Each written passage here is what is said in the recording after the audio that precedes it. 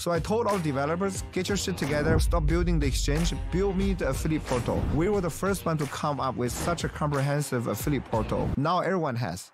And everyone copied Bybit. Ben Zhou, co-founder and CEO of Bybit. The world's third largest crypto exchange by volume, with a daily trading volume estimated at more than 12 billion euros. Everyone in the team said, Ben, we need the second pair. We now need Ethereum. Copy BMX to follow the second pair, the third pair. I'm like, guys, nobody gives a shit about if we have a second or a third, because nobody knows who the fuck you are. What I notice is a lot of people who are successful entrepreneurs or successful in crypto or both are gamers. What's more important to the kids is they actually find something they like to focus on. Focus is so crucial that you realize when you get in the world, most people cannot do that. What's your advice to the freshly grads who feel that you're working for a big company and it's not going fast enough? First, congratulations, you have that feel. I think that feeling is what drives everything. You told me you built your own school, non-profit. Profiting from education just doesn't go well with me. I did some research. There's no non-profit preschool in Singapore. So I was like, fuck it, let's just build one. What's the few key things that are completely different that you want to do in your preschool?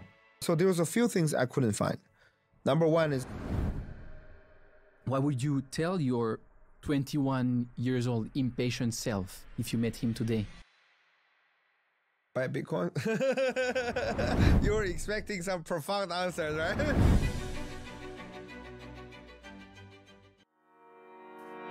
Ben, what's your mission? What's my mission? Mission in life. Life mission.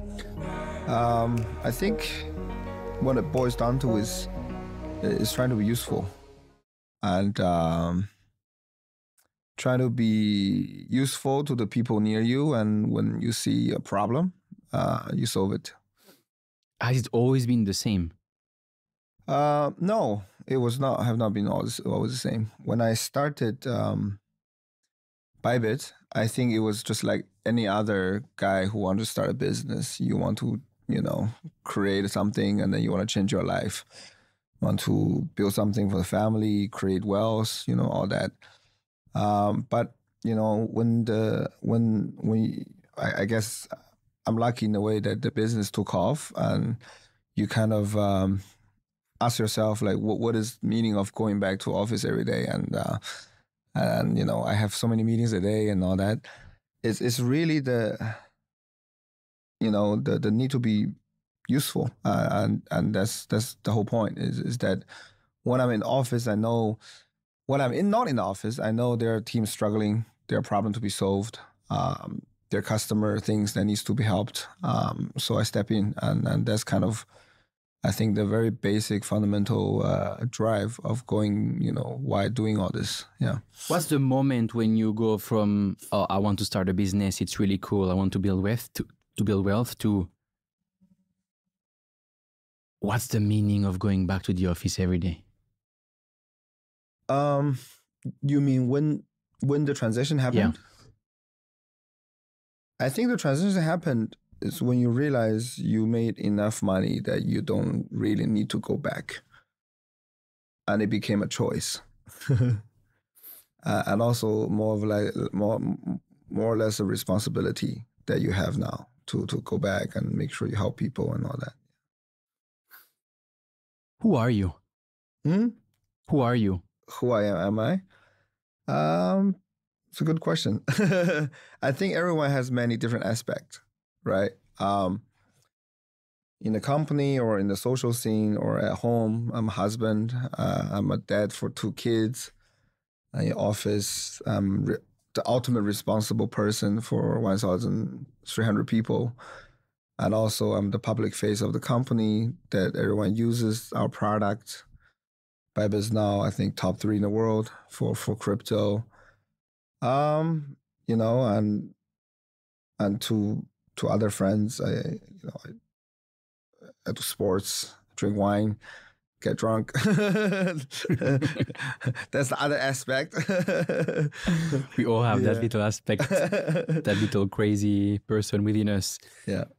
What do I need to understand about your early context and childhood? I always try to understand the early life of the guests to understand why they were so ambitious and why they became so successful. And often it's related to the way they grew up, Right. their relationship with their parents.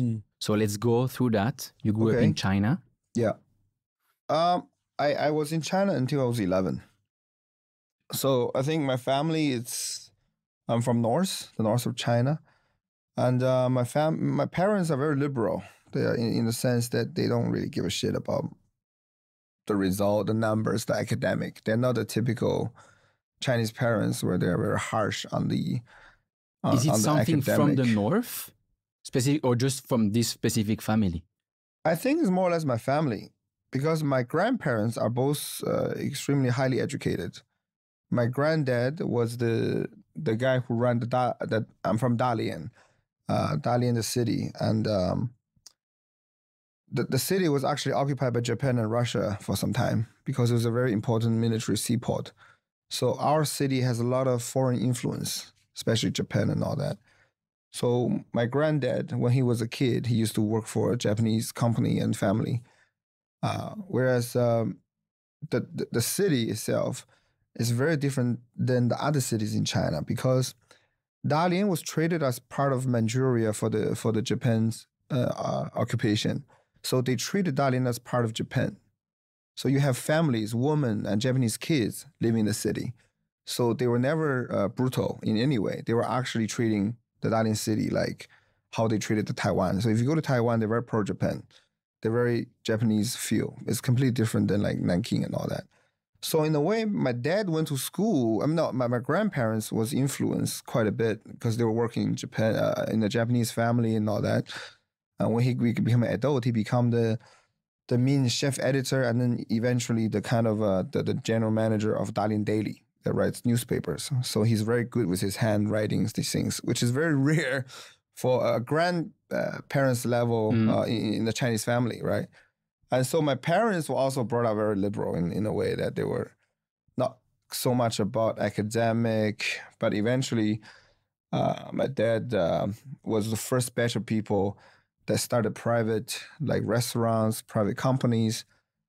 He was the first one to actually became a agent to send students from China to overseas. Wow.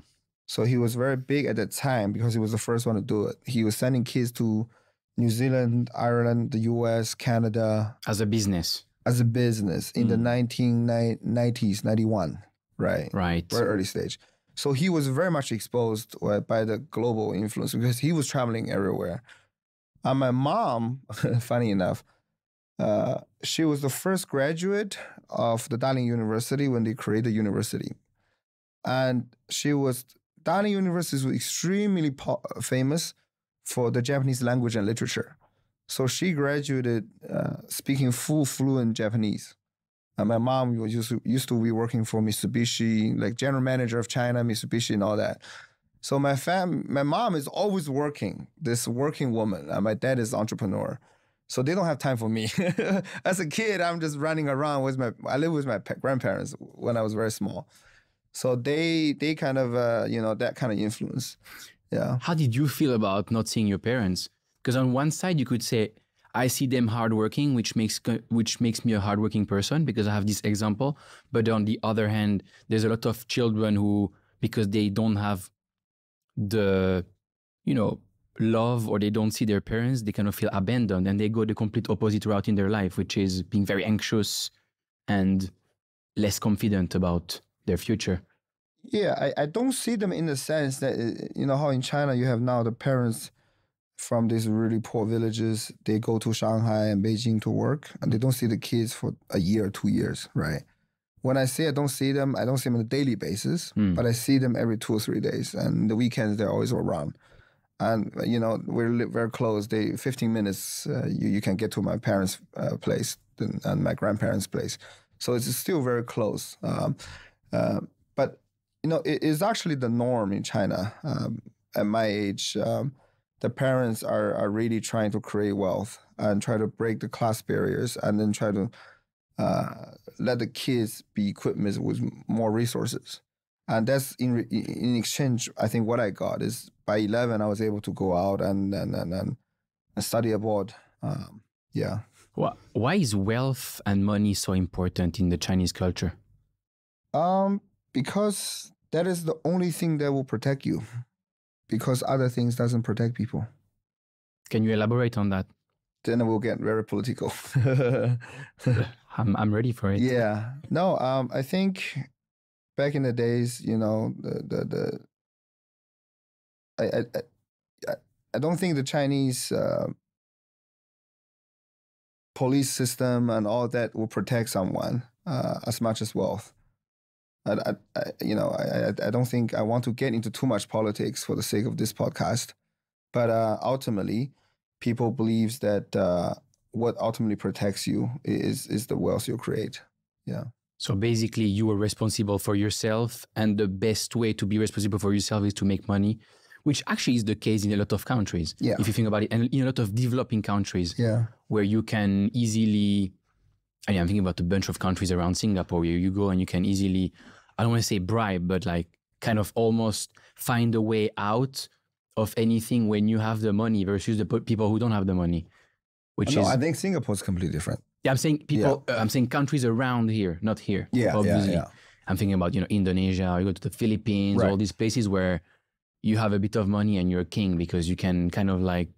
There's a lot of cool things you can do when you have money that you can't when you don't. Basically. No, it comes to the basic fundamental security of life, what you need, the medical, let's say. In medical resources is so scarce in China that if you get sick and you don't have extra cash, you need to wait in line, you need to get, I mean, there is a very fundamental basic ones, but it's very poor in that sense. But when you have some money, you have the choice, let's say, come to Singapore to get treated or something. The wealth that you create gives you alternatives. Absolutely. Yeah, so I think that is what, especially from a developing country back in the 1980s in China, wealth can give you that so much opportunities. I think that's kind of what people is choosing for. Yeah. So they're basically looking for peace of mind. Yeah. So you grow up mostly with your grandparents. You see your parents every couple of days. Yeah. But because your grandfather is extremely liberal, you have this. My whole family is. The whole family. Yeah, yeah. I'll give you an example. In China, if you write Chinese characters, I don't know if you know how to write, or kanji in Japanese, you need to use the right hand, because the brush and the ink, once you write, it doesn't mess up, right? Mm-hmm. And also with all the orders, you literally have to use your right hand to do any writing. But I'm left-handed. Even today, I write with my left hand, which is so rare in China. But there's so many teachers came when I was a kid to my parents and grandparents. Why you let him not force him to change his hand? And my grand and parents were like, hey, if he wants to write in his left hand, let him write in fucking left hand. He will take the consequence of messing up the writings. And now I never write because everyone uses computers, but still I've kept left-handed. I'm still left-handed in everything. And you think that most of the left-handed kids didn't have the same treatment as 99% were always corrected to the right hand. Wow. I met so many people, they say, because when they see I use chopstick also, everyone's right hand. When you have a left-hander, you'll fight with the other person on your left, right? They're like, why you use left hand? And they're surprised for me to use left hand on chopstick. And when I tell them I'm writing left hand too, everyone gets shocked because that's typically how the Chinese education would force you to change. And that's one thing my family just like, hey, if he wants to do it, let him do it.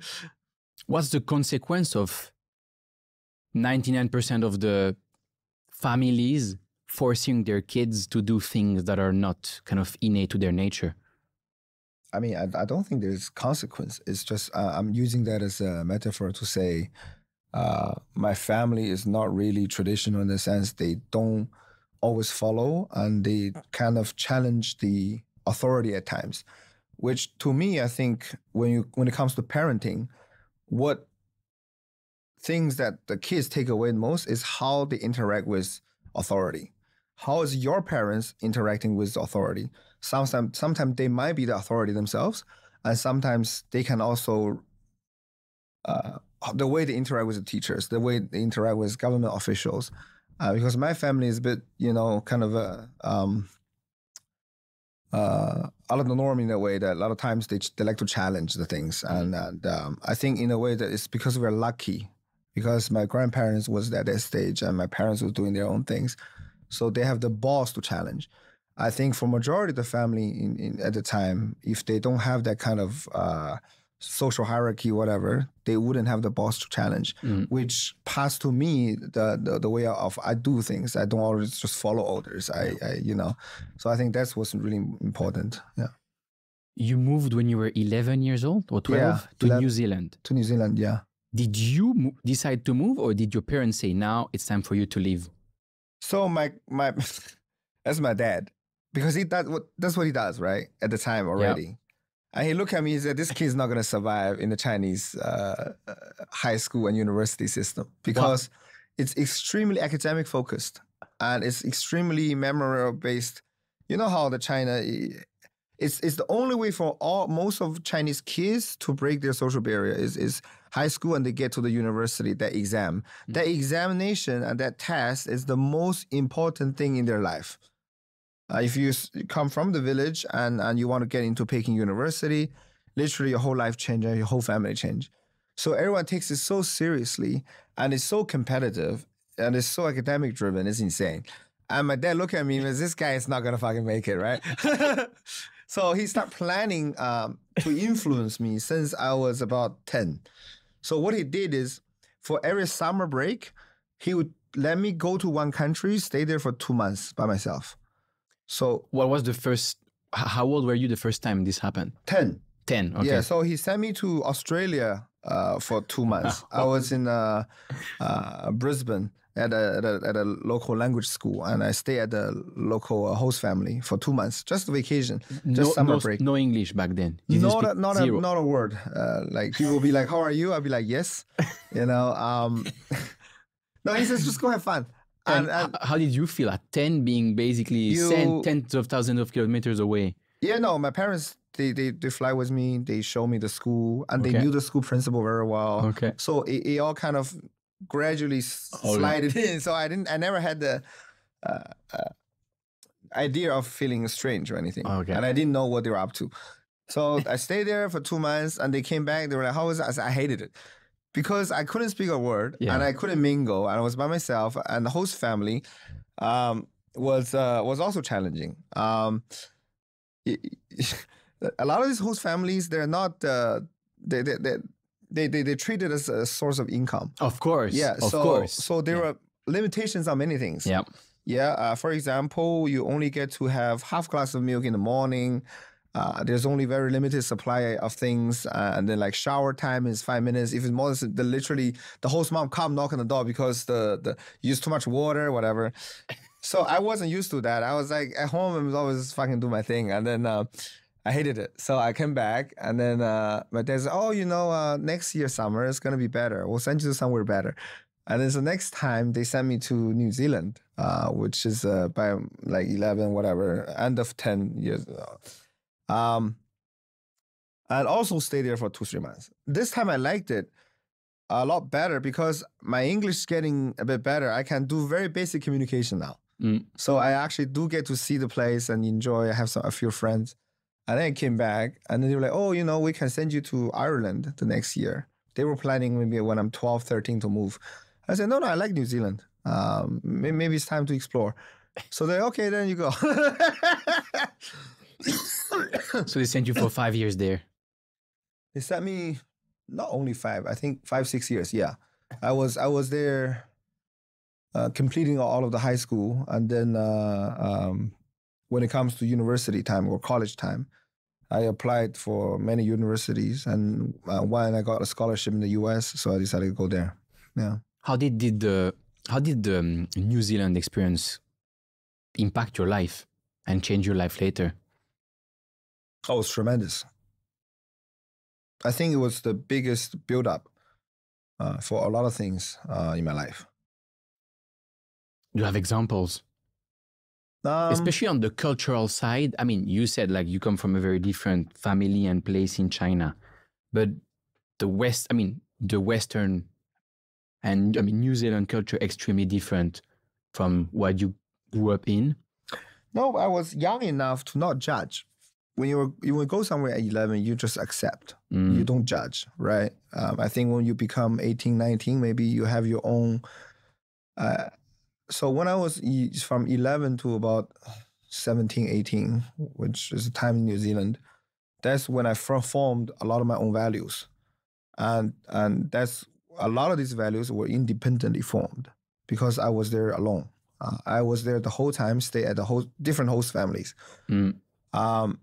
And that also attributed a lot to my values, I think. I stayed at Mormon family for 1 year. I stayed at very local New Zealand. I stayed at a South African family in New Zealand for 1 year. Wild lady. And I stayed local Kiwi families and many different, like every year I would change a family. So essentially I changed about 5 to 6 different families. And you see how different family interacts. The South African family, the host mom was very wild, party-ish lady, crazy. And the dad is very quiet, Dutch background guy, doesn't talk so much, very firm. And you just see funny things. I mean, there's a lot of things, but the whole time I think a lot of value was formed independently, was very important, I think.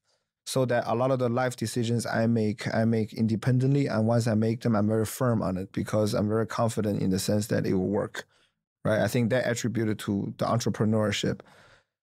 Yeah. What are a few of these key values that you developed there that you still heavily rely on today? I think one of the very key thing from New Zealand was that the people were down to earth. They're very direct and very straight. In the sense they're direct and honest. And I think this is something I took away the most. I'm actually extremely direct. In the company, running at a company, sometimes I'm a bit blunt in a way that, but my goal is not to harm anyone. My goal is to just get shit done. To be most efficient because when it comes to running a company, it is a hierarchy dictator form of organization. And actually what you're chasing for is the maximum efficiency, right? And sometimes because of that, you lose a little bit of other things. Whereas if you're running a political party for the people, that's completely reversed for me. So I think, anyways, at the company, I'm very direct. And in a way that also we're very honest. I'm very honest to my team and to whoever we deal with.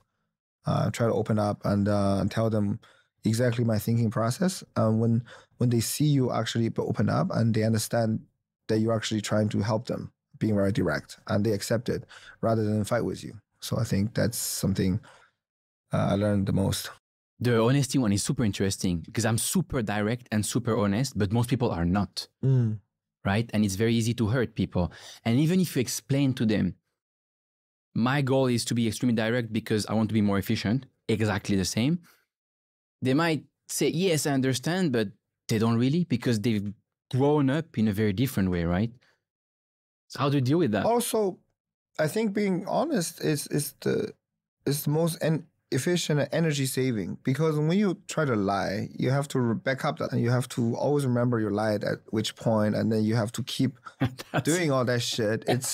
I think it's a personality choice as well, is that you just can't be bothered to deal with that shit, and why not just be more direct and be honest about things. Yeah. Makes complete sense. Yeah. Definitely happened a few times where he's trying to like make people feel better by kind of lying, white lying, and then you start to like get caught in your lies because it just doesn't make sense anymore what you're saying in your story. No, I think what we're referring to also, it's like when you certain things, social gatherings, I mean, that doesn't count, I think. It's just like, hey, you look good today, whatever. But when it comes to actual things, business-wise and things you deal with, the people close to you, I don't lie. You moved to the US. You said you applied to a few schools. Yeah. What happened then? So, after high school, I was facing a choice, like, where do I go, right, for college? I got accepted by a local school in New Zealand. One of the best is called Canterbury in Christchurch.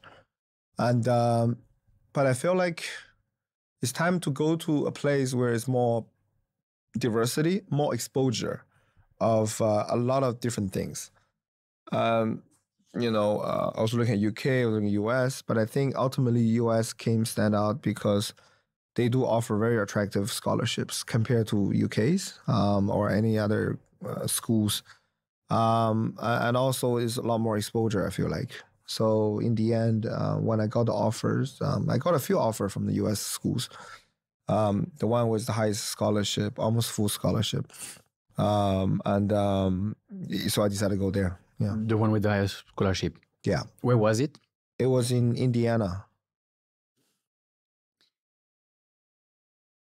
Why is the US so important for Asian students in general? So the other day I was talking with it was with Annabelle from Amber Group. Oh yeah, I know her very well. Yeah. And she was here basically.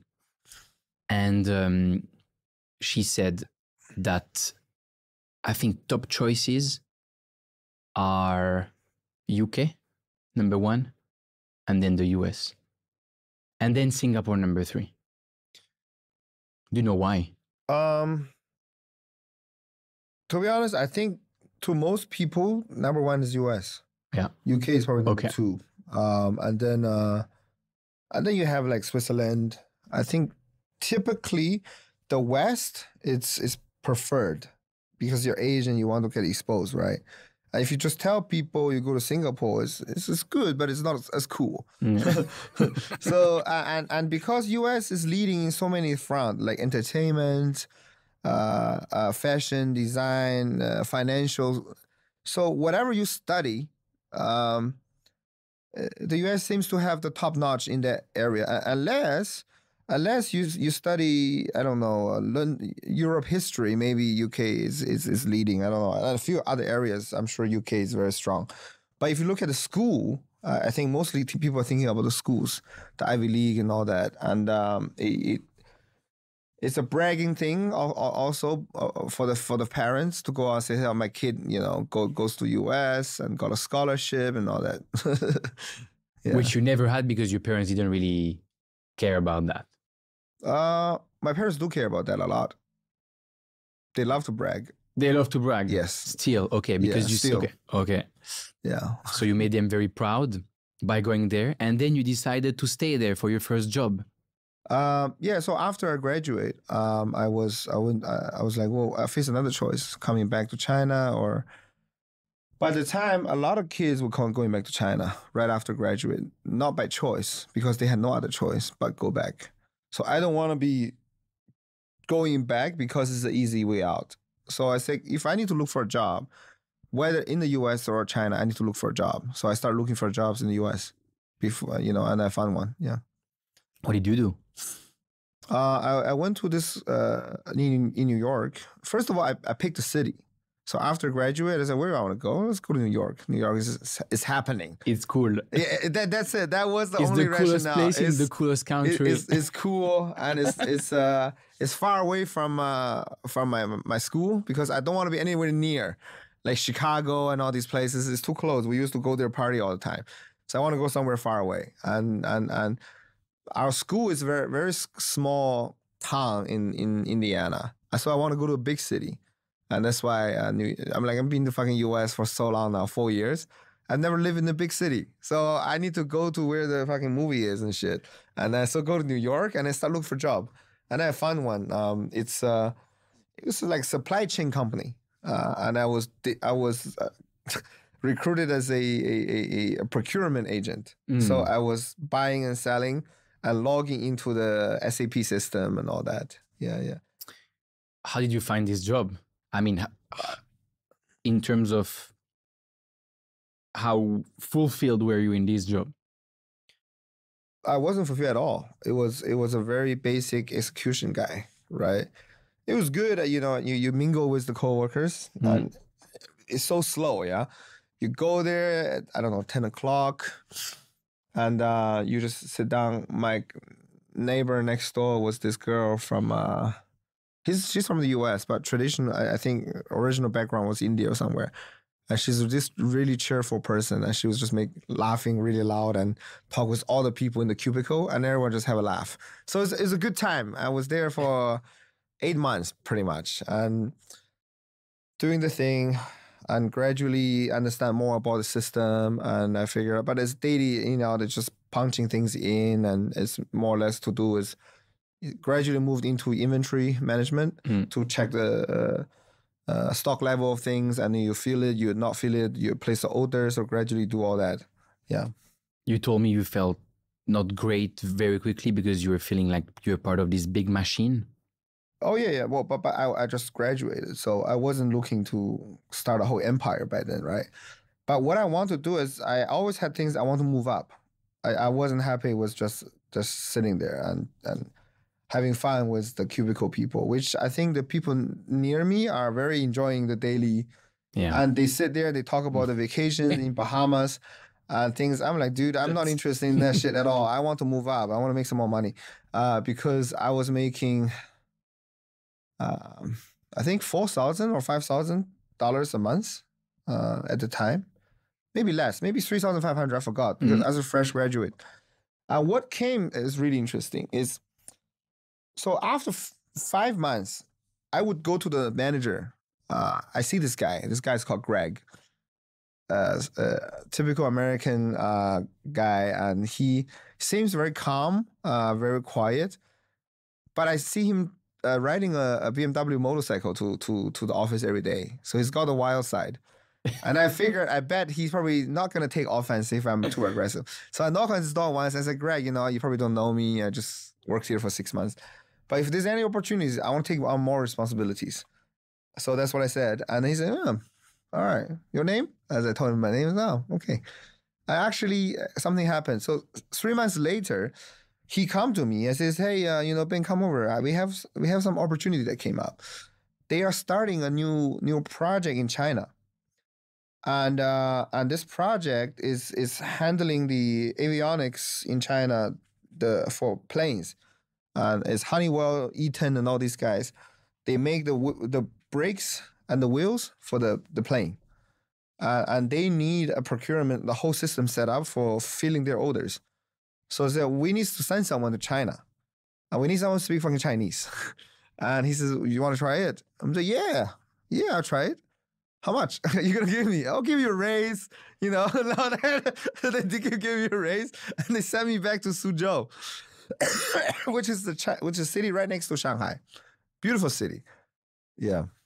What's your advice to all the 20 or 21 years old impatient, young, freshly grads out there who feel that they're working for, big company and it's not going fast enough? No, I think first, congratulations, you have that feel. I think that feeling is what drives everything.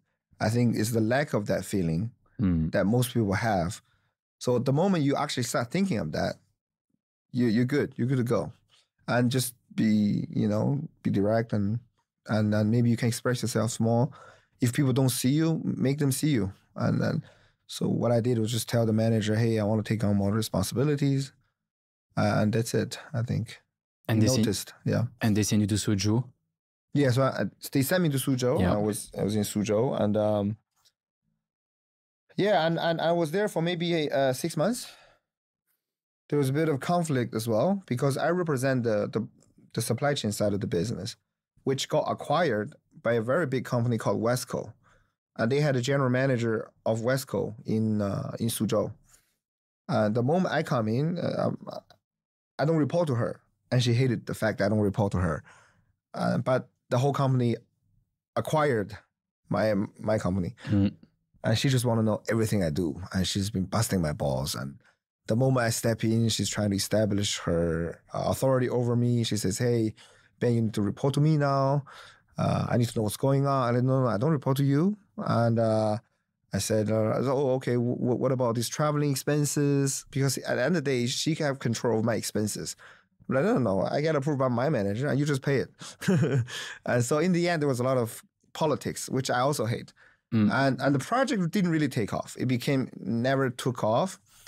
But it was a good stepping stone for me to go back to China to see what China is like. with a good job, a stable income. Back then, I think they gave me a raise to $6,000 or $7,000.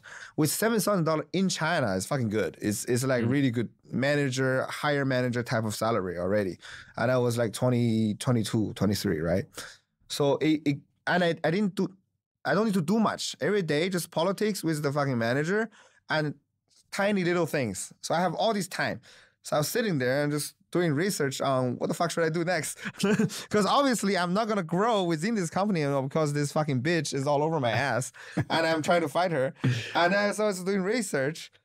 And then another day I had a call with my friend in Japan because I went to Waseda for 1 year exchange program in college in Japan, in Tokyo, and party and all that shit. And he says, hey, you know what, Ben? This company called the FOREX company, they are looking to enter China. They need a translator. Like, you want to pick up some translation job for like, I don't know, $50 an hour or whatever. I said, yeah, fuck, why not? I got nothing to do. And then I was translating. So side hustle. Yeah, side hustle, translating only. Now, after I translate, I got an interview with the company. Now it's called XM. XM is probably the top 3 in the world now for Forex. They're massive. They have license in the US, UK, everywhere. But back then, they only had 4 or 5 people. It was a CEO called me and had an interview. Say, hey, you know what? It seems like your translation is not bad. Why don't you start contacting these potential partners or affiliates to promote our platform? I'm like, oh, you want me to promote now? And then what's the deal? And they're like, hey, we'll give you a commission. We give you some fixed salaries. You do all that shit. Just explore. I said, yeah, let's fucking do it. And I start doing it. 2 jobs at the same time? No. So once I decided to take on that one, okay. Before I decided to do some research, how many potential clients I could have, it seems interesting. So I basically came and said, look, this will require like a full-time job now. So before I fully commit, I only sent emails to these guys. And I sent emails and they responded. I feel like, oh, this is not bad. And this is when I quit. I said, hey, to the US company, I said, adios, guys, I'm gone. And where the general manager was very happy to see me gone. The pain in the ass is gone now. So you start to work with this Forex company full time, and then you discovered something. Yeah, I was in Zhou. I was trying to sign up affiliates, partners, basically these websites that talks about how to trade Forex in China. Back then, it was the golden age for Forex in China. It was 2010, is when all the new platforms start to emerge. And we were luckily one of the early ones as well during that period. And really, it took off. And clients start to come in. And I had one day after like the first week, the CEO called me shaking. It was like, oh, we have such a big client now from China. He deposited like $10,000. You know, which is pretty big for even the company level. They never expect China to have such a big client. They would expect China to have like $5, $10 clients. And it's fucking Chinese. They were like, whoa, damn, this market is big. You need to go harder, you know? Yeah. What's the difference between... Because I want to talk about, obviously, this is Forex, right? But then you start to realize there is a big opportunity there. And you have these people, for example, this person depositing $10,000. Right. What is this person looking for by depositing $10,000 in a Forex account? It was 2010 where China already became very wealthy, the middle class. And the investment option in China is very limited. You have like Chinese stocks, which is not performing. And they have some fund they could buy that gives them maybe 15% yield a year. The banks doesn't give so much. So people are desperately looking for ways to invest and to basically make a not fixed return, but potential doubling or 30%, 50% gain. And so basically Forex offered a leverage trading platform for the Chinese community, especially the middle class. and especially the people who build factories and things, and they have they start to get exposed with Forex. They are collecting American dollars, and they start get a concept of foreign exchange. Like, oh, I'm collecting dollars. Oh, when can I change to RMB or RMB change to all that? And then they were like, oh, what if I get some leverage on it? I start trading it, right? And there's good profit. So then people are looking for platforms. Obviously, you cannot go to the bank to do that because China limits the capital in and out flow. So these retail-facing broker, which is the platform I was running, became very attractive. It gives them the exposure of Forex, but without necessarily moving money around and also very high leverage. The leverage could go up to 500. So if you use the 500 leverage to trade a euro dollar pair or Japanese yen dollar pair, it's pretty attractive. It goes up and down like crazy, right?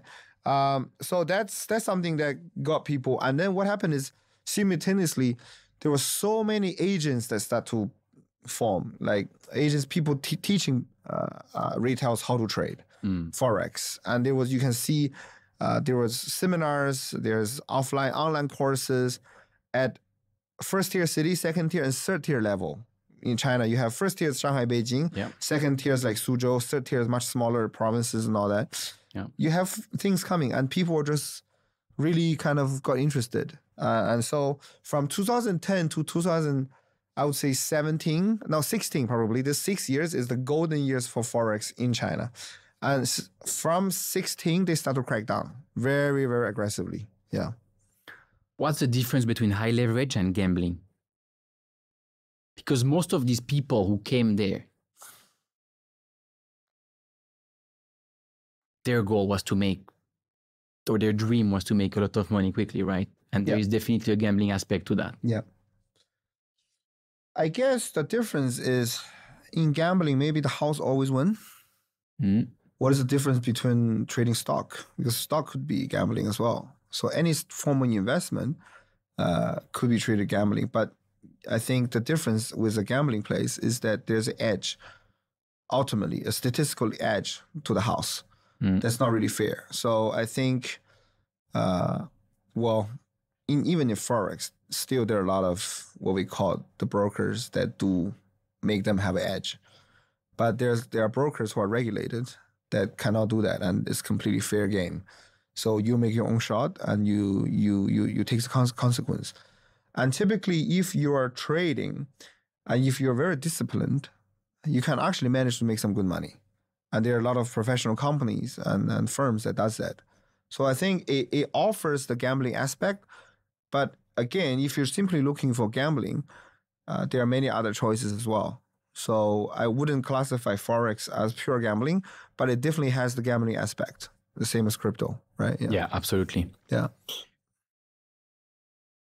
Why is gambling such a big thing in Asia? It's definitely everywhere, but in Asia, I realized I have a lot of friends whose, especially father, is big into gambling, and actually often bad things happen. What's the cultural aspect there that makes gambling more prevalent here in Asia? I think there's many aspects to it. Number one is probably just historically speaking, gambling has been part of Chinese culture for back to centuries ago, right? Like, other dynasties, gambling is legal. So actually China, historically, if you look at the history, which impact overall Asia, right? Is very liberal in the sense that prostitution, gambling were legal before the Communist Party. They were part of life. There's proper gambling houses everywhere, and there's proper prostitution places, like licensed, whatever, centuries ago, right? So that's one historical aspect, right? But it doesn't explain why people go crazy now, right? So I think people go crazy now. And I was looking at this documentary saying that in China now, like young people, if you graduate school, the unemployment rate is as high as 40% in China. And it's the same as Korea, they say is the age this generation is caged, you know. And in order to break the barrier, people are all looking for fast money, and gambling became one aspect because they simply don't see the future and the hope by collecting monthly salaries. They do a calculation, it will take them 30 years to buy a small apartment in Shanghai or so. Would you take the chance? And then all of the social media are showing you all of the kids who made it driving a Lambo, and you're just looking at them and you're like, well, how am I going to become them? Because I can already see my road here. It's 20, 30 years down. I can see it clearly. I'm just going to be a fucking nobody. Would I just gamble and take a shot? Why not? You know, so I think that's a lot of it to do with the current society is not offering a opportunity. I guess it's very competitive in a sense. Yeah. What would you do if you have your 19-year-old kid? You are from a very average family. Let's make the hypothesis that you're from a very average family. You didn't do that well in your life, and your 19-year-old kid comes to you and shows you this. Oh, look, on social media, there's this person who made it amazingly well. This is my future here, but I could do this gambling thing here, which could give me a shot. But you also know, let's say that you also know about investing, which people who build wealth know about, right? Long-term investing. And long-term investing usually is proven to work better than gambling in terms of chances. It takes you more time, but it works better, right? What would you tell your kid to do? My kid. Yeah. If the family is very average, or, yeah, exactly. And my kids come to me. There's a lot of assumptions that are not true today. Yeah.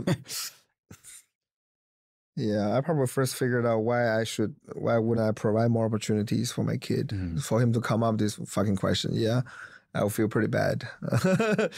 Number one. Number two is probably, I don't know, it's gonna be very hard. I don't want to judge because I feel like I'm privileged, and you cannot judge another person who is not as privileged as you, or use your position to say, why don't you tell your kid to do the longer or the better or the right thing?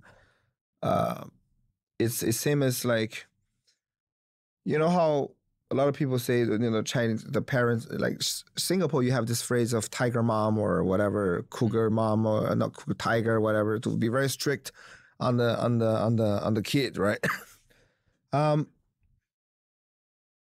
You can't really judge them because you're not in their shoes, because they might be struggling at work, struggling. They already see their future down the road. And all they want is for their kids to break that barrier. And so they push extra hard on the kid. But if you're from a privileged family, or you're privileged yourself, you go there, oh, why don't you tell your kids to relax? Typically, you're not in the shoes to do that because you understand their struggles. So I don't think I'm in the position to comment on that. But again, if it was my kid and my shoe, I will follow my instinct. But yeah, I don't think I can comment. Yeah. You said that the golden era of FOREX kind of ended up around 2017 or 16 in China. Yeah. That's when they started arresting people. Why did they do that? Because the leverage is too high. Number one. And number two, China was never prepared to deal with any form of foreign Forex trading. So even today, there's no Forex trading. Forex trading, even with 5 leverage, is banned. There isn't a license or regime to allow any form of Forex trading. Forex to the Chinese government is just a way to get money out of China. And so they completely ban it. They just don't like to hear the word and don't like to see it, right? And especially you have high leverage with it, right?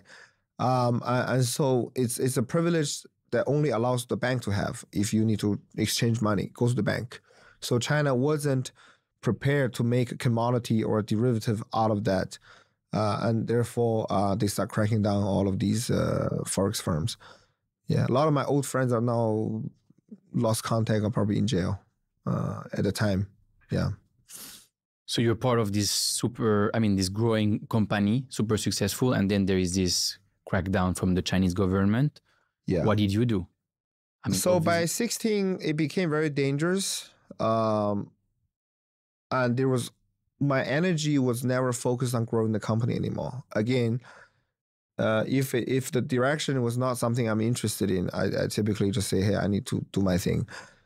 What I spent the most of my energy on back in 2016 was to dealing with client complaints, because the clients are so smart. They realize you're scared of the government. So if they lose money, they'll just come to the office and they will do crazy things to disrupt your operation. And they know you won't call the police. Because if you call, you would be exposing your operation and they will assume you're scared. What's the craziest thing you've experienced in the office? In and out of the office, I was abducted once. In the office, the typical people would imagine that they come in and no, they come in, they shut down the electricity. The electricity, they look for they shut it down. And what they do is they don't come into the office. They get a big lock, they lock the office from outside. So you cannot go out. And you have to negotiate at the door with them, because they be like, if you don't settle, I'm not gonna let you out. They're so aggressive in a way. We had clients who come in the office, open the window and says, if you don't get money, she's gonna jump down. And we're like 15th floor. And she's like, do you want to take the risk of me not even jumping down? I'm just break my leg or something. And then I'll call the police. And the police find out you're doing fucking Forex. And you caused me to do that. The shit you're gonna handle and the trouble, and in the end, it's just so fucking crazy. Yeah. And this was happening to all the Forex firms, and it became so bad. Before that, everything was open. The office was open. We welcome completely legit, until the government start cracking down, and everyone realized, if I lose money, I can actually do something, and then that's when the things got really bad. What did you do then? What did you do then? You calm them down, you have tea with them, you take them out for dinner, and eventually you become friends. and what's really funny is that a lot of times in the end, it's not the client. It's the client hired these companies. In the end, I know all of them. And when they came, like, hey, Zhou, you're here again. He's like, hey, fucking Ben, yeah, I'm here again. Okay, this time is this client's. How are we going to do this? I'm like, look, last time was 60-40. This time, let's give me more 70-30. He said, no, man, this client's fucking tough, blah, blah, blah. And he's okay, I need to pretend tough, take a few pictures, let me fucking show the strengths. Okay, do it. It's all staged. In the end, it was so funny, but it was so annoying that I could not focus on growing. And I know the whole industry is dying. So there was no point. Yeah. In China, yeah. And at the same time, or around the same time, there is this crazy crypto bull run, 2016, 2017. Yeah, so that's when I saw the opportunity. I was like, okay, this fucking industry is dying. I need to look for something new. Excites me. And then I heard about Bitcoin in 15, and people say Bitcoin is a fucking scam. Yeah. You thought it was a scam too? Yes, it was a scam. And by 17, what changed is that all the smart people around me are getting into crypto. And that's when you realize these people are smart. I don't think these people will fall into a scam. So this must be something in it. So I decided to check it out. Yeah. What did you do from there? What made you go from leaving this Forex company to starting Bybit? Well, actually, it was leaving the company first. I didn't have a plan because the whole complaint was so bad. I don't see a future in the industry in China, and I don't plan to do anything. I could still do Forex outside of China, but I feel like I'm 7 years in this industry. I just feel like the moment I saw crypto and I get into it, I was like, this is the shit. This is so much more. It's going to be so much bigger than Forex. So I immediately just want to quit. And the reason I want to quit is I want all of my energy to be spent in crypto. So I just called my boss. I said, I'm quitting. And he says, oh, we can give you a raise. We can give you different things and different responsibilities. I said, no. I mean, number one is getting too dangerous. Number two is I see something I really want to devote myself into. So they understand and we part ways peacefully. And from that point on, I was so into crypto. I was looking at crypto from 8 in the morning until fucking 2 at night. I was so into it. A classic. Yeah. In the beginning, right? For like whole fucking half year. Yeah. What did you look at? Just the charts, or because everything was going crazy, you were like, oh man, like these coins are doing 10x in like 1 week? Yeah. I think what 2016 and 17, it was ICO. It was the first time you can do ICO. Ethereum came out. Although it was full of scam and I lost so much money in that, but it was an age of inspiration. I feel people who come in during that time was lucky because it was people trying to decentralize everything, decentralize coffee, decentralize traffic, decentralize projectors. Anything they can put a decentralized on, they would do and make a project and try to ICO, right? And try to raise money. So in the way that it opened up the world, you're like, holy shit, everything can be decentralized.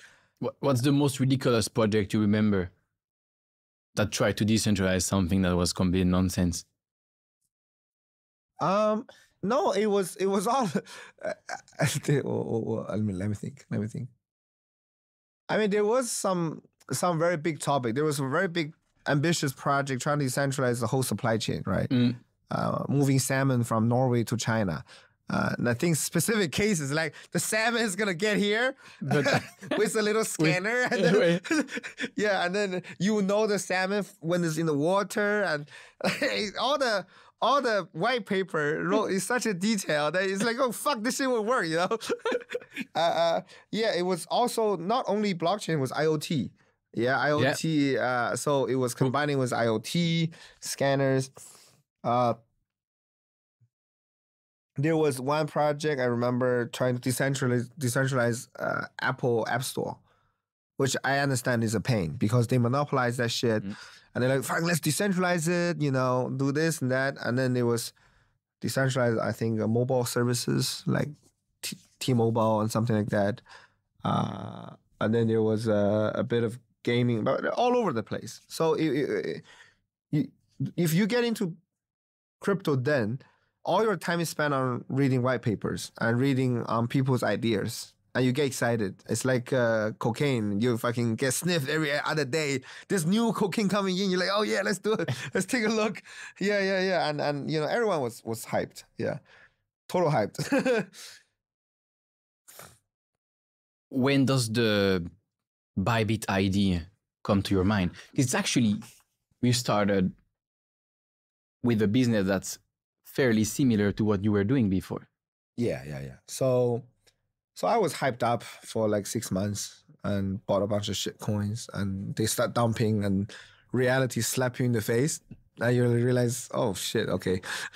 And that's when I stopped looking at white papers, the projects. I was like, okay, so what actually works in the industry? What is one application has been adopted and proven? Because then you kind of a little bit shocked that all this shit is fake. Yeah. You really, I fucking give up my old job and I'm gonna just fucking scam. Actually, no, there's actually real things happening, real volume happening, real trading happening. So I started looking into that. And then it was BitMax, OKX at the time who did derivative trading. And you have spot exchange like Binance, right? Binance established a little bit later. So I'm like, well, what I do is FOREX. I know how to build a FOREX broker and exchange, and I'm very good at it. And I feel like I need to use my old talent. And I look at the real application was the exchange. So I tried the exchange at the time. There was issues. There was overload. There was, here and there, but I think real issues. But more importantly is I want to get into the industry, and this is one of the handles I could. So, I tried the exchange. I didn't like the user interface. I feel like Forex is a lot more advanced in the sense to retail is very easy or very intuitive, right? And so that's why I decided to build Bybit. Yeah. So you decided to build Bybit. And there's probably a few other teams that are trying to build something similar back then. But you managed to build in 5 years? 5 years, yeah. A huge company with more than, you said, 1,300 employees, more than 6 million customers. No, 20 million. We have 20 million now. Yeah. So 20 million customers. Yeah. You have offices in 10 countries? No, we have Hong Kong, Singapore, and Dubai. How the hell did you do this? Like, take me back to the beginning of the Bybit journey to understand how you managed to achieve something that big in that of a short time. Yeah, I think you start to try to fix a problem. The problem back then was exchange would get shut down or overloaded when market moves. So that is the problem we're trying to solve. Initially, it was very hard because none of us knew what derivative trading is, and crypto and forex to me is two completely different things. Even until today, I couldn't utilize any of my forex resources, people or contact, not a single one of them. So you thought, it's similar, I'm good at this shit, but actually you realize it's very different. Yes, in terms of resources, it's completely different and it's zero relevancy. But in terms of philosophy to run and the way to attract clients, it's the same. And so that is the most thing I learned from back in the days. Because forex is a broker model. It's broker meaning that you're connected to exchange. But here we're building exchange. So you need to actually have product and engineer and coders to build the product. Whereas forex, none of the firms have developers because everything is ready. You can pick, you can choose. There's a bunch of companies and suppliers to make it all modularized for you. Whatever you want, you just pick and choose. So forex is all about user acquisition, marketing, and how to run the firm. So these are the things I'm good at. Yeah. When you first come in, you're like, damn, you have to build this thing. There's nobody can provide it. There's no white labeling service, and then there was nobody knew how to build this thing. And you come in, you trying to say you're gonna build something better than BitMax. Get the fuck out of here. Like that's all the investors say when it comes to I'm trying to solve one problem, is that exchange have overload issues and shit. And investors, dude, they're dreaming. BitMax is like 70% of the fucking world. Yeah. They have all the money in the world, and you telling me you can solve a problem better than them, and you have what, like 10 people, and coming out of fucking China and shit. So it was very hard to raise money, and also because the market was down. But yeah, that was the initial goal, was to solve that problem. And as safe to say, I remember Arthur used to say on the podcast, it's like these people claim they can solve it because they don't have the same user as BitMax. The moment you have same, you wouldn't be able to solve it. So it was really funny, yeah. Because of what? Because their clients were because they have so more many leverage? clients. That's why they overload and whatever. But I think BitMax eventually managed to solve that problem. But I think what I was really grateful is that actually BitMax at the time and OKX at the time, all the exchange, were very transparent about how the exchange is built in terms of all the formulas, in terms of all the mechanism. It was explained in a very transparent way. I think this is the fundamental of blockchain and crypto, is the transparency of things. Right, like you wouldn't go to CME to expect them to give you all how they calculate their insurance pool, how the liquidation engine works. They were like, no. So but initially this is as an education for their customers, right? Yes, online. Yes. And then you can use that to understand, that's how they're doing that. It makes sense. Or actually, it doesn't make sense. We could do it better. Exactly. Because it was so new also to the customers. I think if the exchange doesn't come transparent, nobody will trust them. But because it was so transparent, that leaves our people to catch to them. Because people like us, we would just spend days and days reading through the other exchange documents and try to understand what is this perpetual contract? Like, we didn't know what the fuck's perpetual contract. It sounds so strange. Like, all I know is margin trading at the time. And I get the engineer, they're like, oh yeah, there's this thing called funding fee. There's this thing called insurance pool. There's this thing called auto deleveraging. I'm like, guys, speak fucking Chinese at the time. Speak Chinese to me because I don't fucking understand a word you're saying. They're like, fucking man, this shit is complicated. This is something that we've never seen like before. I'm like, get your shit together and let's do it. So we got the team to stay at the office for 8 months. Nobody allowed to go home. Just fucking crank that shit down. And then eventually sleeping in the office. Sleeping in the office and all that shit. Eventually they managed to launch it end of 2028. And that's why our first product was the BTC USD inverse contract. Mm-hmm. Yeah, so that was the first product we launched. So you said 2020 you launched that? 28. 2020. Sorry, 2018. Sorry. 2018. Right. Yeah, okay. Yeah.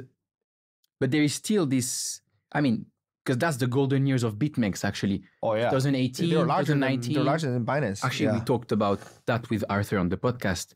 The golden moments of BitMEX was the bear market, which was absolutely amazing because everybody's struggling in crypto except them. And they're like, oh man, it's amazing. It's a bear market, but we're printing money because, you know, whether it goes up or down, we can make money. Yeah. How do you attract liquidity and bootstrap liquidity on an exchange when you start and there is better options or at least better marketed options out there? Yeah, so that was the biggest issue that all the new exchange would face. But it's even harder today because all the exchanges today have a massive product line they've been building for 5-6 years, nonstop. But back in the days, first one, the product was all about the perpetual contract, right? I think BitMEX had 6 pairs or 5 pairs, all inverse contract. And so that is the golden standard. If you have an inverse contract, you can sort of compete. Today, if you only have an inverse contract, get the fuck out. You need to have credit card, you need to have fiat, you need to have earned product, you need to have all this complicated shit, you know, even to get a start. So back then was the golden age for exchange to, you know, you figured it out. But after the first product we launched, we didn't get any clients for 2 months, 3 months. And I look at the book, I told the team, guys, we have 3 more months. If we don't get clients in 3 more months, the company is shutting down. So I made a very bold, not because the whole time when Bybit started, it was really funny. I already had my business development team. I already had my marketing team ready. I had like 15 people ready. And when we finally found the CTO, he was shocked. He was like, you guys are the first startup I see with no product, nothing to sell, but you have a sales team. We have a sales team ready to go, but nobody knew what we were selling.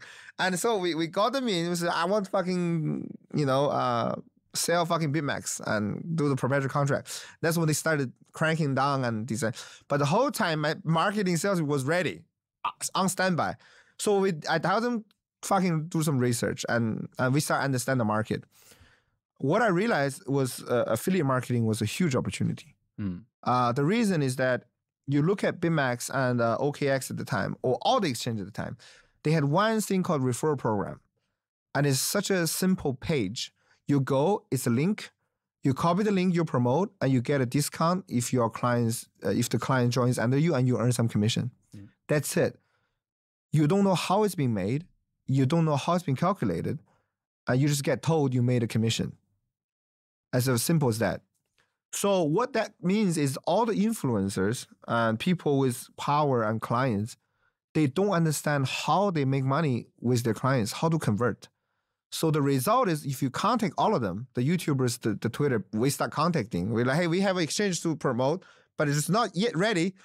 But tell us how you want to promote it. They're like, oh, we charge pay per shield, which is like $500 per mention, $500 per video. All of them.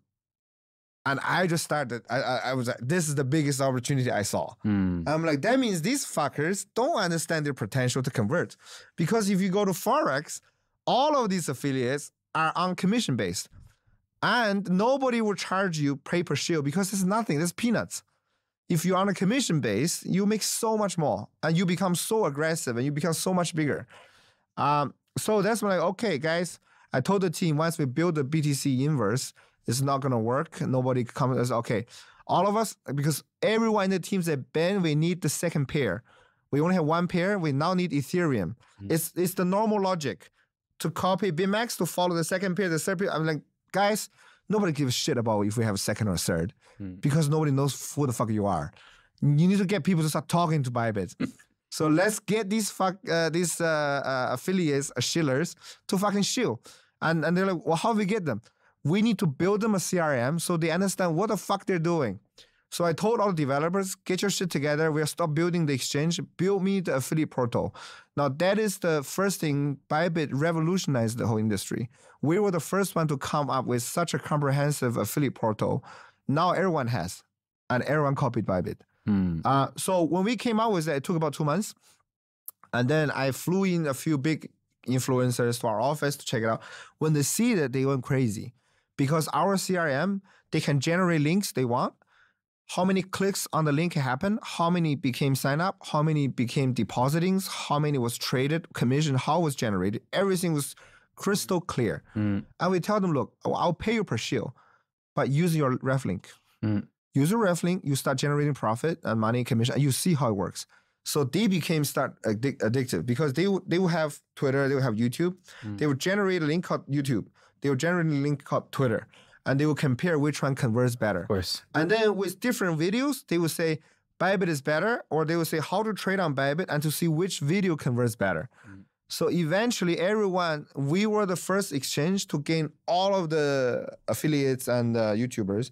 And that actually gained us huge momentum. And that's how we kind of start building our business. Yeah. So you provided basically data analytics, clear data analytics to influencers. Yeah. To anyone who wants to promote Bybit. We give them full transparency.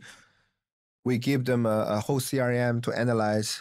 We give them all sorts of tools and whistles. Now with the Bybit affiliate backend, we can do auto campaign generations. We can do many things. So if our partners wants to start a competition, it's one click. They can start a competition with their own community. So many things they can help to convert and all that. Yeah. How quickly did this make a difference? Like in terms of numbers, if you have to say, look, we had that many customers and then we started to do that. And immediately. That many months, the effect was immediately. Immediately, the first affiliates brought in 300 people, 500, 2,000 people, and people start trading. Yeah. And that's where the liquidity came. When people start trading. Yeah.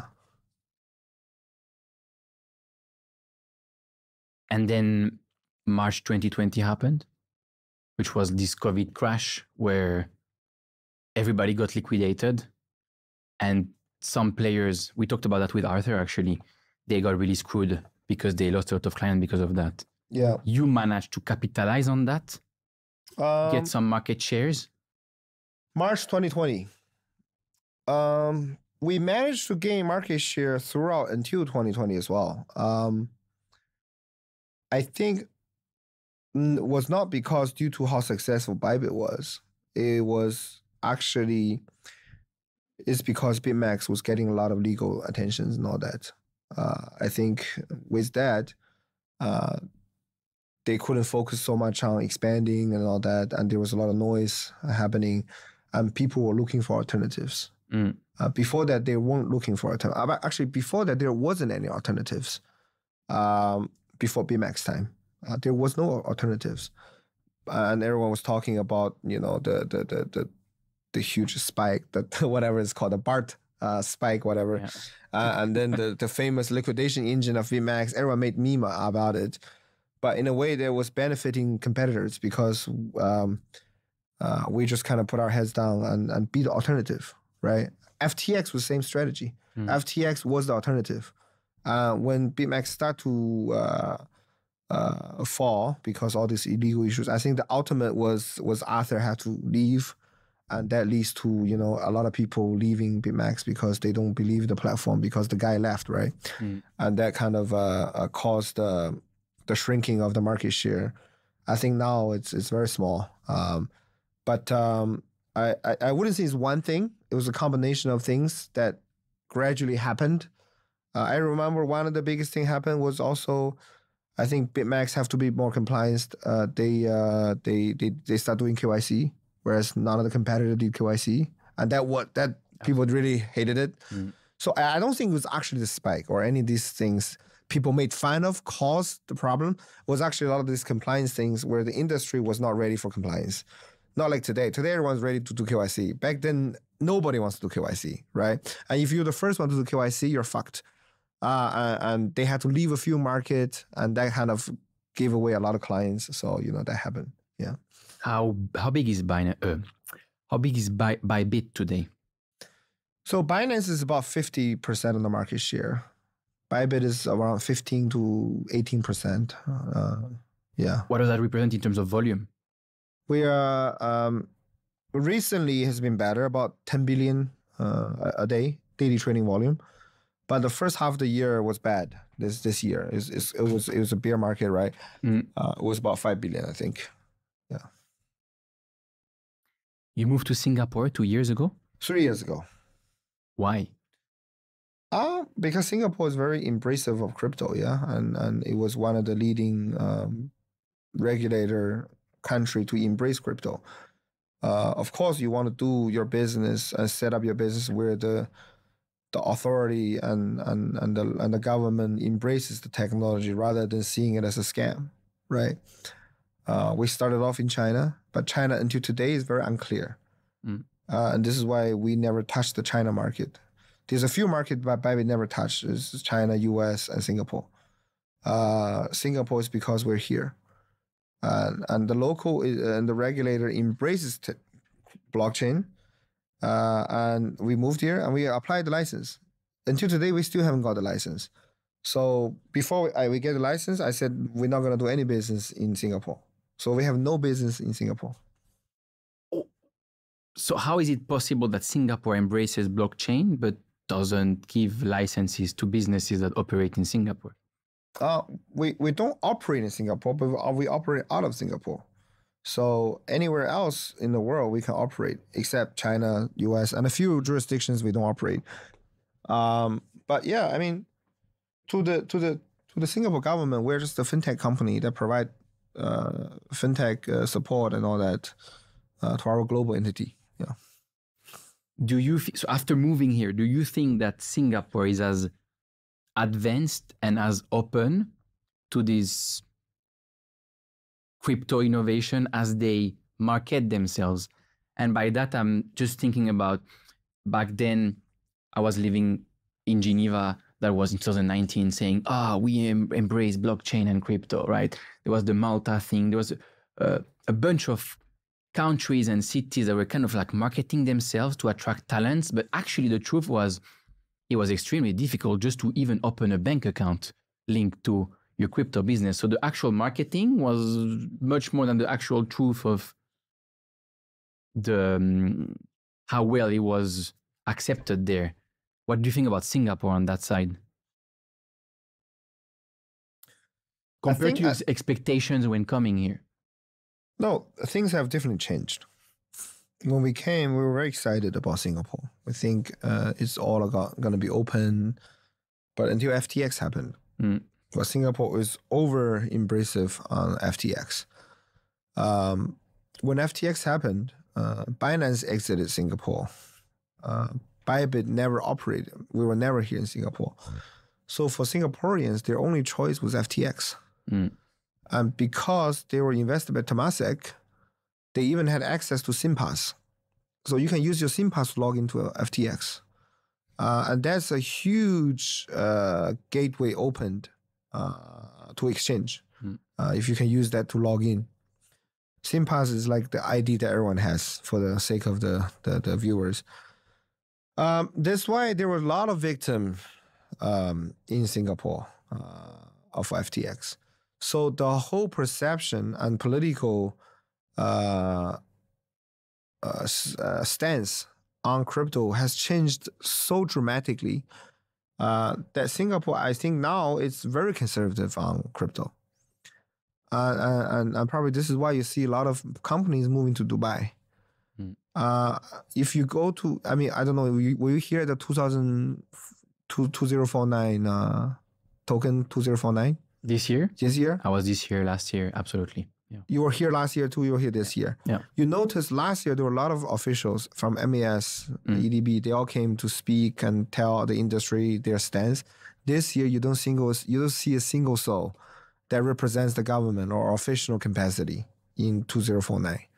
And that's how far away they want to stay away from the industry. They don't want to be seen publicly associated with crypto because the general public got hurt and everyone is criticizing crypto and everyone is criticizing Singapore on being too embracive of crypto and had all these scammer happen. 3 arrows with Singapore, right? A lot of things. You give Singapore a very bad face. And so they have to do something to be more conservative. So I completely understand. And up until this day, we still haven't got a license. But I don't think our licensing has anything to do with that. It's the fact we actually did apply late. Yeah, so we were just moved here first, and they were like, hey, we'll figure this out. And then we gradually applied, but we were among maybe the second batch. But I think they are still processing it. But I think down the road, Singapore is going to make it very clear they're going to see it as an opportunity, as a technology, but not as trading.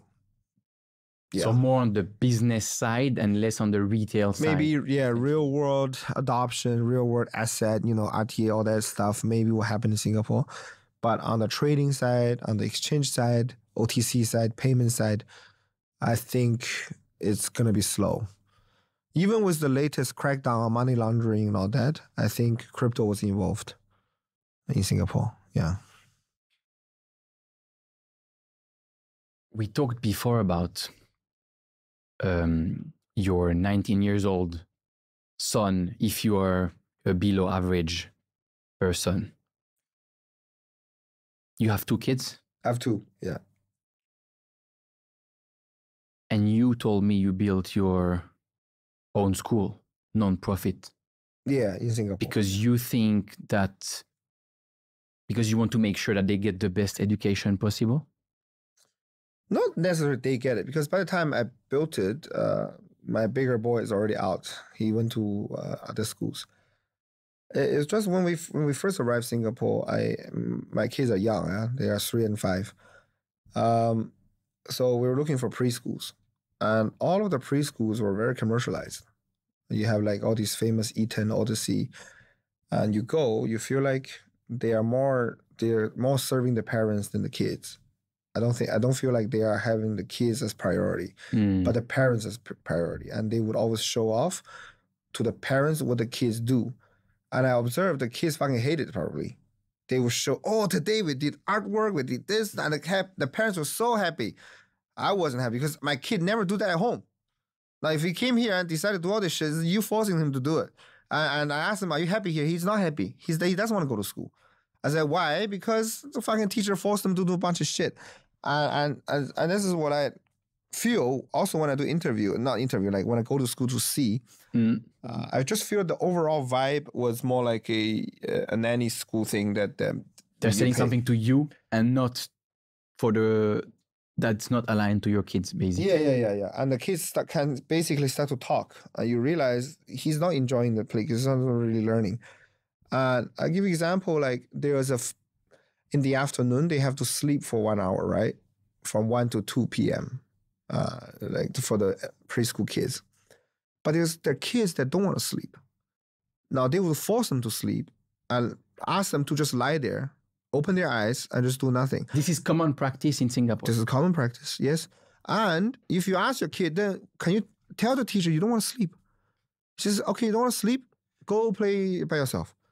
I'm like, why can't you assign a teacher to fucking play with them or teach them something? Or there must be other kids who don't sleep. Let them form a little thing. Just kind of not be so, Yeah. But these are the things I find that piss me off completely. So I'm like, because all of my school, I went to work nonprofit. I somehow just don't like these profiting school. profiting from education just doesn't go well with me. Doesn't make sense. Yeah. So I think, okay, then I did some research. There's no nonprofit preschool in Singapore. So I was like, fuck it, let's just build one. So we built one. But after preschool in high school level, there's nonprofit schools in Singapore that are very good. So my older boy are now going to actual bigger high school, kind of not high school, but big school. That's nonprofit. Yeah. So how do you rethink this preschool, except for the naps that they don't necessarily have to take? What's the few key things that are completely different that you want to do in your preschool? Oh, yeah. So there was a few things I couldn't find. Number one is it has to be a nonprofit. So profiting and basically putting the parents as your top clients is wrong. You should always put the kid as the top client. They are the clients. And so that's number one. Number two is the school of thoughts, I guess. There's many different Montessori. There's many. So I believe in play-based, intuition-based. So we picked Reggio Emilia, which is the Italian kind of a school of thoughts. It's the teachers there is you have one assumption is that the kids know what they want. You are there to discover what they want and help them to grow into what they want. But you don't mold them. The teacher's job is not to mold because they already have their own shape and own form. You help them to discover. So it's a very personalized approach to education. To play and all that. So in that means the teacher to student count has to be low. So in our school is about 10 to 15 kids per teacher, maximum, yeah? And also in the school, it has a lot of play-based areas. There's the sand area, there's the cinema, there's art, artillery, there is the physical artillery, the water, because they discover through touch, through perceptions. So you cover all the perceptions and you observe as a teacher which perception triggers them. And then you kind of mold and you design the classes around that, right? So that's one. And also the school is more intermingled with all ages of kids. You're not letting 3-year-old only be with 3-year-old. The school is one big school where you have maybe one big topic this semester. So the older kids and the younger kids, they all play together and they can learn also like a normal society. You don't just hang out with people at your age, right? Lastly, it's Chinese immersion. Typically, all of these Western schools, they're not focusing on Chinese. But I want my kids to fucking speak Chinese fluently like me. So it's impossible to find a school that has a good Chinese program plus the things I want, like nonprofit, because the Chinese schools are so strict. They will come with a stick and force you to memorize Chinese shit. So we actually hired the best Chinese teachers out of China. And then, so the Chinese program in the school is very strong. So it's a very unique school. It's a nonprofit. It's Reggio Emilia plus Chinese immersion. These three things are very unique altogether. Yeah. So that's what the school is offering. Yeah. At what stage does the technology get integrated in the kids' life? Technology in terms the education. First, a smartphone. Yeah. Then we're talking about AI and how basically it can help with personalized education, right? So how do you plan to integrate, what's your thought on the smartphone integration for kids, especially in the context of school, and then kind of, I would say later on, but even at the same time, because AI is linked to your phone, how you integrate that? Because your goal, you said, kids learn through touch and through trying different things, which has nothing to do with technology, right? No, it has everything to do with technology. Our playground is a big iPad, and they can touch, they can play. And also it's the projector that automatically feel, and there's little things they touch and the bubble burst. It's an interactive, so it's very technology intensive. First of all, I think we have to embrace the fact that phones, pad is going to be part of life. So I think you want to expose that to the kids as early as possible. You don't want to be hiding it, make it look like it's such a tragedy, and then your kids eventually find out it's so addictive, and that's how they became addictive, I think. So if it's part of life, they should be exposed. So our school has all of it. and they can, but with design program, they can play with it. So the kids see it as part of their learning process. And there's also stories being read through iPad sometimes. I mean, so there's no, I don't think we're trying purposely avoid technology, but wherever it's appropriate to adopt, we will adopt. But the main goal is not, it's only a mean to the end. The end is still helping the kids to discover what they want to do and things like that, yeah. What do you, I mean, you kind of mentioned it before, like you have a problem with the fact that education and profit, they can't match. I think the exact same. Same with health, actually. I don't understand how health and profit can be linked together, because it doesn't make sense to make a profit from people's health. But let's kind of dig more into this. What do you think about the whole for-profit school system? Because it's huge. It's a huge business. All these Ivy League schools you talked about before that make, you know, parents so proud. All these big schools in Europe, it's basically, I mean, some call themselves not for profit, but actually make a lot of money and they have these endowment funds. So it's kind of not really true. Should good education be for profit? And why? Yeah, so when we say profit or non-profit, it doesn't mean the business doesn't generate profit. All of the business should generate profit. Even the school I run, they generate profit. Because it actually means that you provide a valuable service and goods, you know, and people like to pay for it. But the difference is nonprofit is when the profit you made is always being redistributed back to the school to build better facilities, to train the teachers, send them to Italy to learn the Reggio Emilia, for example, right? And give them better trainings or update the equipment of the school and all that.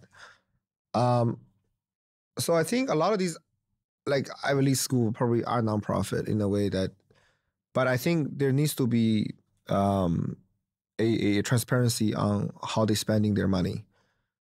So at our school, so still now it's about 60 kids. The school is called Lily Valley. About 60 kids now at Lily Valley. We're still making a loss. So, but the moment we're turning profit, I'm going to release all the financial books and everything. So the parents can see how the money is being spent. And my goal, ultimate goal, is to run a DAO. So I get a token to all the enrolled parents, and they can vote on the decisions where the money and where the profit should be going. So eventually, I want to run the school like a DAO. But currently, because it's still loss making, and I'm reimbursing on the monthly whatever. But the vision will carry. I think by end of next year, it will be profit making, and that will start to happen. We'll have a little DAO. Yeah. Who are the families who put their kids in your school? How do you attract them? So it's actually, when you run a preschool, location is number one consideration. So the location of the school is at Marina Square in Singapore. Yeah. Mm-hmm. So you see parents mostly are people who work near the area or they stay at the area. And literally most kids are about maximum 3 to 5 kilometer range of the school. Because when they come to preschool, people are more easy towards, they want location first. So that's number one consideration. Number two is we do have a lot of the staff kids there. I give them like a half off if it's Bybit staff to go to the school. And we do have a lot of staff that have kids that wants to send there. So they send their kids there. And what we noticed is now the philosophy of the school is getting more understood by people. And there's people taking school bus and coming from far away to come to Lily Valley because they also believe in the same philosophy and things like that. Yeah. What do you think about making profits in the health sector?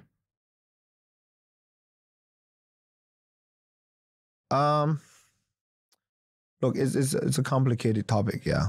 For example, I do understand if you are in medical and the money and the time required to research and build a medicine that would cure a certain disease, let's say, the capital investment is huge. So you need that pattern, you need that price to be able to recuperate from the research and whatever, right? But I think when it comes to really kind of death moment and critical moments, you shouldn't be considering profit. You should save people's life first. And I think that's what most government help with certain fundings and everything. But again, I mean, it is definitely a very profitable industry. And to be very frank, I don't know how to fix that problem. Yeah. In your free time, you love to do water sports? Yes. You're part of a club here in Singapore? Not part of a club. Because Singapore, you can only do water sports. You cannot do snowboarding or all that. So I do wake surfing, I do foiling in the weekends, and I do tennis. So I do a lot of outdoor sports. What do you love so much about snowboarding? Snowboarding and wake surfing and foiling, all sorts of board sport, they all have one thing in common. In order to do good, you have to let go. You have to go with the flow. It's very interesting. Invite one of your friends who is a bit control freak, they will never be able to do surfing because every part they want to control and everything will go against them. So the key to be good at surfing, snowboarding, everything is not planned. It has to be spontaneous. It has to be going with the flow, and you have to relax and enjoy the moment. And this is what I love, because it's a completely different than what I do in the office. In the office, I'm very particular. I'm very control kind of on the detail, and I have to be aggressive. I have to hold people accountable. I'm the one that have to remember and be very, not letting go. But I need something that I can simply relax and let go. And so that's why these sports are extremely appealing to me. Yeah. It's interesting because we had Annabelle Huang yesterday from Amber. Yeah. On this podcast, and she was saying exactly that. She was saying she loves extreme sports. Okay. And she loves skiing. Yeah. She loves bungee jumping. Yeah. And it was the exact same reason. She said it just that place where you can't even think. Yeah. Because you have this thing happening to you, and like it's the only thing. It's kind of like a meditation, basically. Right. It's the only thing you can focus on, and it's definitely almost, she said, a way to escape. Yeah. Sometimes. So very similar. Why should everyone have a hobby that is linked to a physical activity? No, it doesn't. I love to play games. I'm actually I'm a gamer too. So yeah. What kind of games? I was playing Diablo 4 and for a while until season 1. Now it's season 2. I stopped on the season 2 because season 1 was a bit devastating. The all these malfunction, all these bugs they had. But season 2, it seems interesting. Maybe I'll get back. But there's one game I played for like more than 10 years. This is very strange. A lot of people don't know this game. It's called World of Tanks. I don't know if you know. Oh. It's by Wargaming, this Russian company. It's amazing. It's tanks getting each other. And what's really good is it doesn't cost so much time. You go in and you join the battle, and it's 10 versus 10. Like different mechanism. There's light tank, medium tank, heavy tank, artilleries, and all that shit. You choose your tank, you join a 20 people battle, and there's different terrains, mountains. They're hardcore tanks. They're like very sophisticated, not the Sicily games that people used to play, the black and white, whatever. So it's very relaxing, and it doesn't. I don't play first shooter because I have motion sickness. So if I play like this Call of Duty, I get very sick. But the tank is very slow, so this it's very fun. So yeah, no. To answer your question, for sports, I like to do. Of course, you have to sweat. You have to do that. But I have, I play games and all things doesn't have to always be physical, right? Yeah. The gaming thing is really interesting. Because if I look at my most successful entrepreneur friends, or even people in crypto, they're all previous gamers. Yeah. And so one of the explanations is that these games, you know, there is parents who still think today that I don't want my kid to play all these, you know, computer games or video games because it's not good for them. But what I notice is a lot of people who are successful entrepreneurs or successful in crypto or both were gamers or are gamers. And one of the reasons is because they learn how to manage scarce resources and become more strategic. What do you think about that?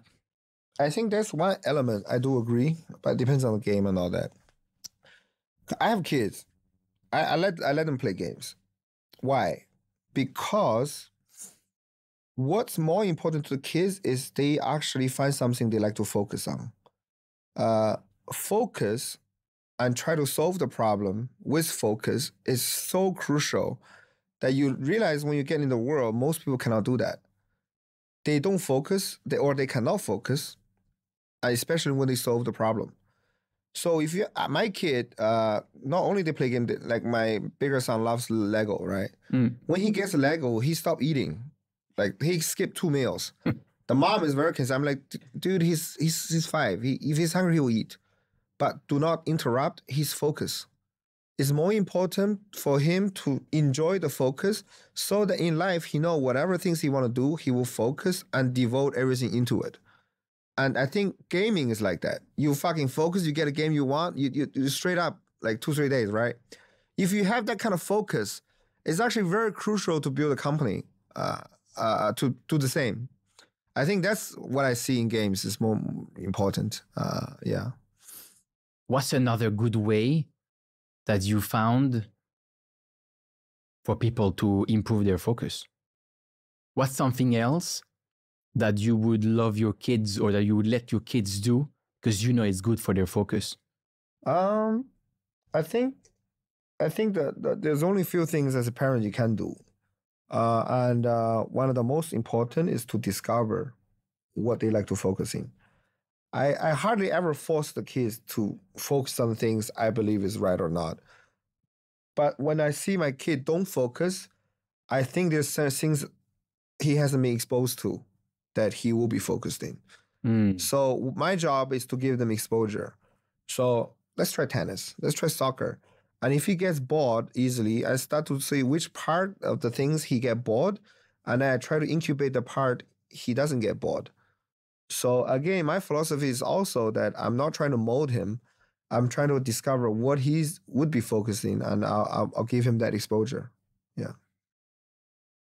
It's super interesting because we had Magnus Grimland, the founder of Endler and Zalora on the podcast, and we talked about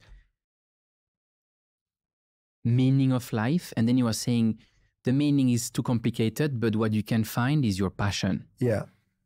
And the best way to find your passion is exactly what you're describing. And it's exactly what he's doing with his kids, which is you need to put them in front of so many different things that they can try, where they find that they're passionate about, or basically they're focused about, because the focus will come with the passion. Exactly. Yeah.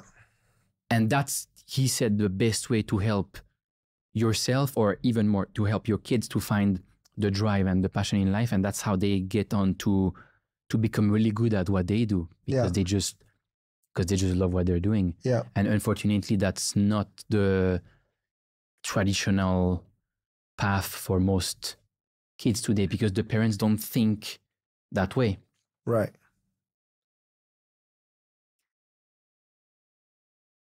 No, it's kind of sad to define life as one path. That is, go to school, graduate high school, go to college, find a job, and get a family, providing the family, and then retire with the grandkids and die. That's just kind of a very boring path. I mean, people might enjoy the process if that's what you choose. But there's many ways to do things, I think, especially now that if you can offer your kids exposures. I would love, to be honest, I think the saddest thing you you're talking to a lot of people around you, especially people who work in the company that they don't have the passion. They're just like, oh, I'm just here to make a living and all that. Is that then what is something you're passionate about? What is something you want to chase? The most issue is that they don't know. If you have a person who tell you a clear answer, you know he's on the way there. He will get there, because whatever he does now is just a path that he believes he needs some cash now to get there. But 99% of people, they don't know. They're like, well, I actually don't know what I want. So knowing what you want, and I would love my kids at high school tell me, I want to drop out because I want to do this. Oh, I think I'm so jealous of that because I'm not like that. Even until a lot of times, I feel like I'm more responsible driven. I'm trying to be useful. But I'm never a guy who had a clear thing I want since I was young. Even now? Now I think it's become more clear that I want to, like I said, drive the company. We want to provide the best product and service and things like that. But it wasn't something after I graduated school I planned, right? But that's how my style. I like to go with whatever comes. But if my kids, I'm always jealous of someone who says, hey, I want to become a fucking pilot or become this and that. That's awesome. I think if you are one of those guys, you should pursue it, Yeah. So what do you tell these people who say, you say, what's your passion? They say, I don't know. Then they just need to find it. They are not exposed. The fact that they are not bugged about it is the very issue. They should be bugged that they're like, oh, fuck, I don't know what I want, Yeah. I was talking to a friend the other day and she was saying exactly that. She was like, I want to change my job. I don't like it. And I was like, so what's the plan? Or what are you going to try to do? I don't know. That's the biggest fear was, I don't know. I don't know what I want. And then I was just telling her, you won't know what's your passion until you try really hard and you don't abandon. The moment you try something really hard, it's the same as starting a company. Yeah. If you start for the money purely, you're probably not going to make it because there's going to be shit moments and it's only the passion that's going to lead you, guide you through these shit moments. Yeah. So I told her, but that's just my idea, which is what I've done in the past, which is if I don't know what to do, I'm going to do 3 things at the same time. Have no life for 6 to 12 months. Disappear. And I know 1 or 2 of these things I'm going to be shit at, or is not going to do that well, or I'm going to realize I'm not driven by this thing and therefore I'm actually bad at it, right? But you knew it. So you try these 3 things because they kind of make sense. You have sort of like opportunities and then you naturally drop 1 of them or 2 of them and you realize the one that you're staying, this podcast and the entire kind of events that we're doing around that is exactly that.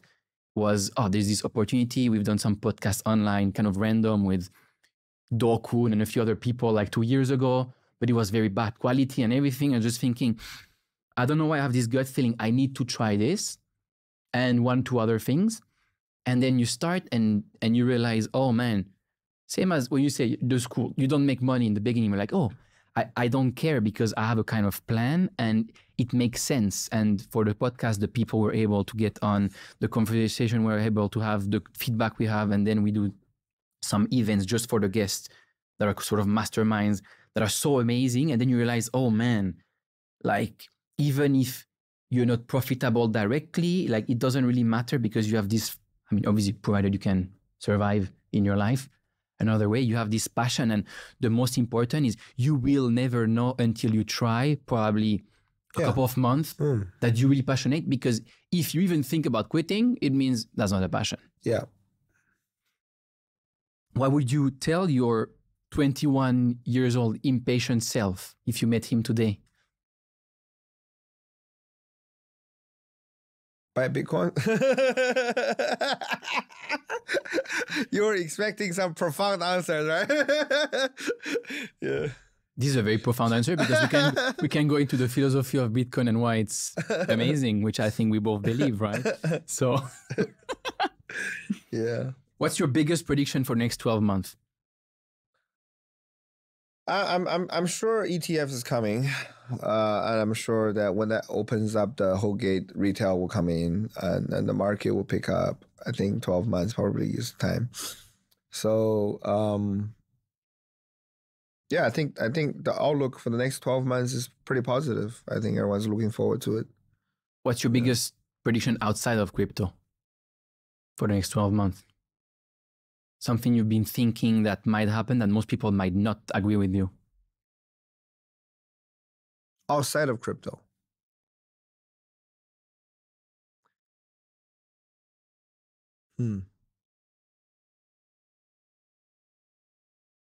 Outside of crypto. I'm not sure which aspect. I don't know why. I just thought about they would discover gold on Mars. And then the Mars and the gold price would plumb.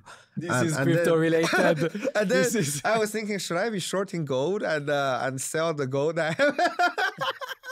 I think you better buy more Bitcoin instead of shorting gold. You're probably going to be more profitable. Whether they find was this gold article about this or some dream I had? It's very strange. I have the same thing. I don't know what's reality or not anymore. Yeah. But I think it's been talked about for many years in crypto. Like, yeah, they're gonna discover some gold on Mars, and then everybody's gonna realize that Bitcoin is the thing, and Bitcoin is gonna go to 1 million, right? Yeah. Thank you so much for doing that, man. That was awesome. Thank you. That was awesome. Thank you.